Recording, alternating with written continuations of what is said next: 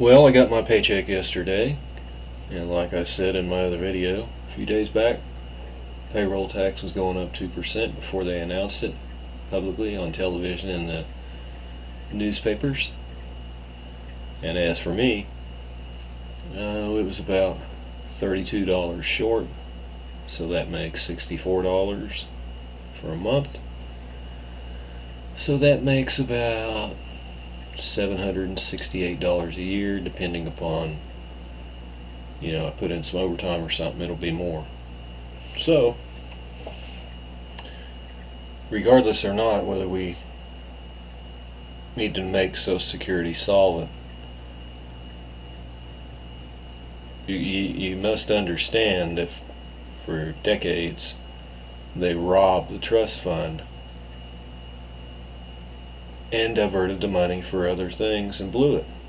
That's why it's not got any money in the trust fund. It's just a bunch of empty file cabinets with IOUs in it. And their excuse is, well, we need to raise the tax or whatever so we can put it back to solvency. Very, very few, if any, discuss that fact that money was taken and blown and looted, put in the back pockets of those that helped loot. So they're not telling the truth, but just a wee few, far and few between whenever they do speak of it, which is very, very rarely that they'll say that.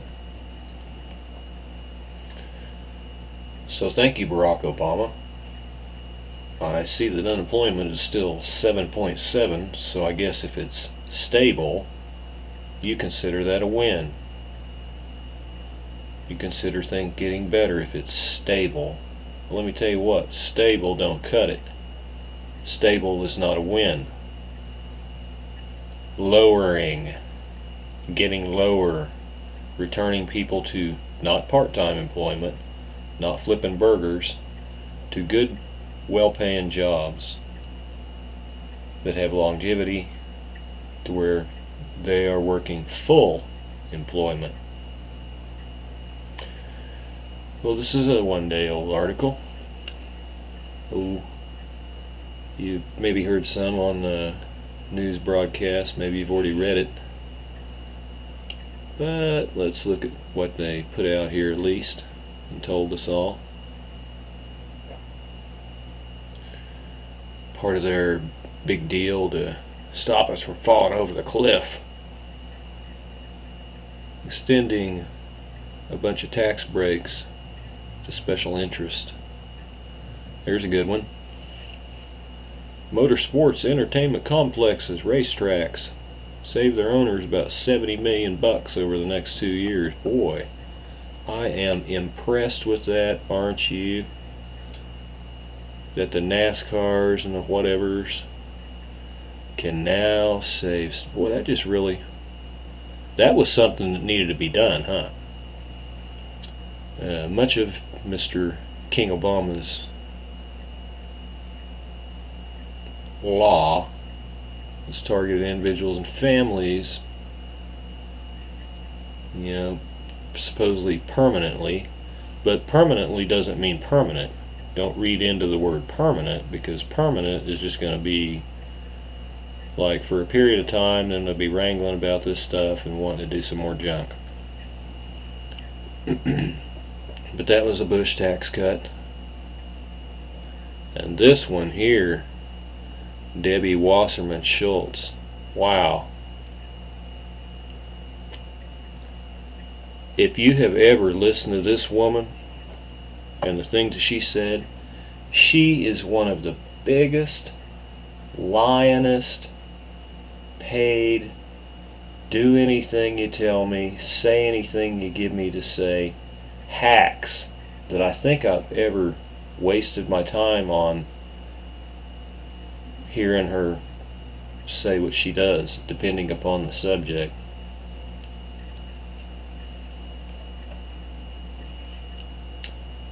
but that she said the deal was a big gift wrap present of certainty.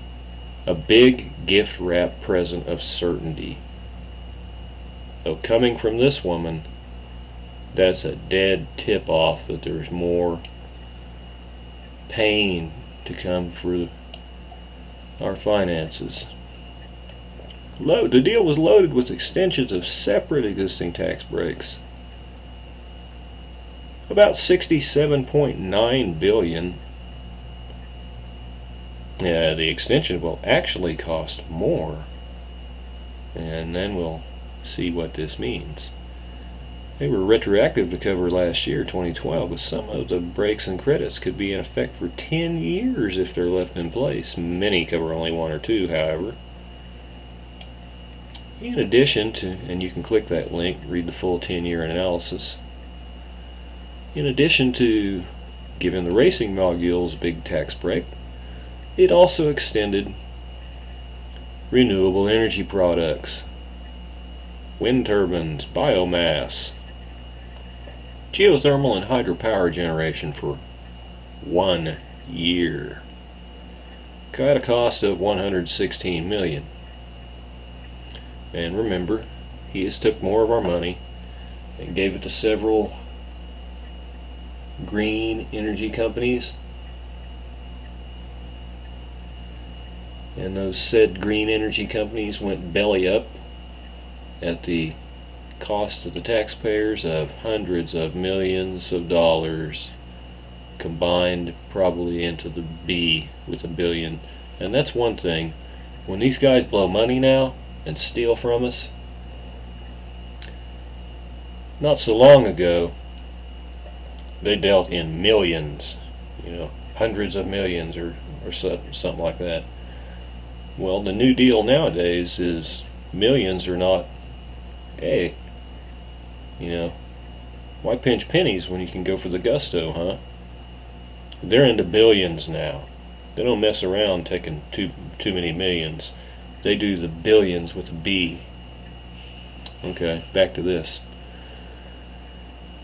While the extension to qualify for a new project covers only this year, the actual tax credit is good for 10. So you got a qualifying project extension, but the actual credit goes for 10 years. That means new projects that break ground in 2013 can claim this credit for the next decade. Oh boy, at an overall price tag slightly less than, there's that word again, $12.2 billion. An arcane provision of corporate tax law called active financing income lets U.S. corporations defer taxes on some income they earn from their overseas subsidiaries. And this provision will cost the Treasury more than there's that word, billion this year, and $1.8 billion next year. You gotta like the way they come up with these things. Active financing income. Tax breaks for Hollywood producers who shoot their movies and TV shows in the U.S. at a cost of about $430 million. Well, that's chicken feed, but it's still, they got some. They got theirs, didn't they? Now, why would a Steven Spielberg or Quentin Tarantino or something like that need, or how about that big blowhard Michael Moore? Why would they need tax breaks when their movies already are successful and make them tons of money? Yeah, think about that one. Way to go, King Obama. A program that sends most federal taxes collected on rum, booze, produced in Puerto Rico and the U.S. Virgin Islands, back to those territories to subsidize domestic production. $222 million over 2 years. Oh boy. You collect the tax on the rum made here in Puerto Rico and the Virgin Islands, and then you send it back there. to subsidize the production of the rum. Boy. Just think, somebody actually got paid to write these things into the bill. Oh yeah, they got a big back pocket full of money. Tax break worth $15 million a year for asparagus growers hit hard by cheap asparagus imported from Peru. Well, why are we importing asparagus from Peru if it's going to hit our domestic asparagus growers hard? $4 million in tax breaks over the next 2 years for people who buy 2- or 3-wheeled plug-in electric vehicles. In other words, electric scooters, Segways, and the like.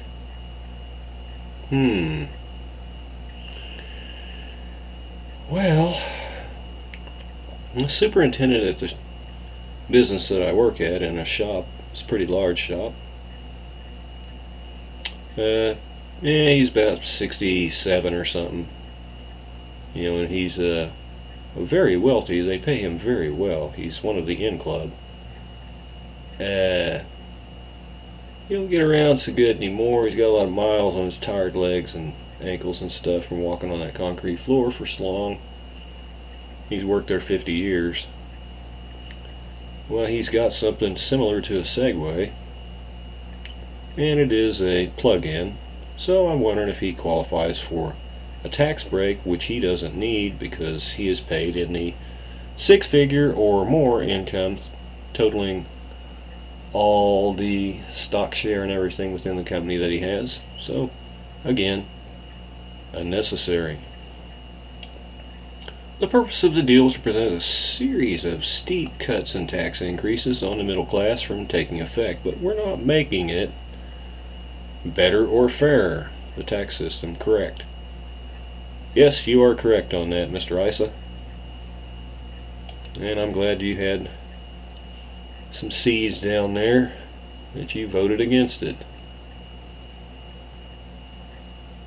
We're not getting rid of the NASCAR loophole. We're not getting rid of the electric motor scooter low speed loophole. We're not getting rid of a whole lot of tax things that are here. No, we're not. And what's the big major thing on top of that? We did not what? We didn't rein in any spending, King Obama. You still have the open checkbook. The Democratic majority of the Senate still has no budget. So they're going to reach into our back pockets as often and as deep as they want to, and they're going to take whatever they want, and they're going to say it's for our own good, and it's still going to have to be wrangled with on increasing the borrowing limit. Well, if we were making any headway on our national debt, we wouldn't have to be increasing the borrowing limit. All that's going on is the amount that we owe is growing and getting bigger, and our lenders are not decreasing the interest rate, which means the interest is accruing and getting bigger, which is taking more of a portion of our GDP throughout the year to pay that interest payment, which we're not paying anything on the principal to bring the principal down. So common logic is if the principal keeps growing, it will never be paid off. If it's never paid off, then we continue to borrow money. And the Treasury gets involved, and then they start printing money, and then the dollar gets devalued, and sooner or later, just like the plan is, poof, we'll pull the rug out from underneath the American economic system, and we'll introduce a new system. And that, make book on it, will be the global NWO Antichrist system of currency and operation. It's a-coming.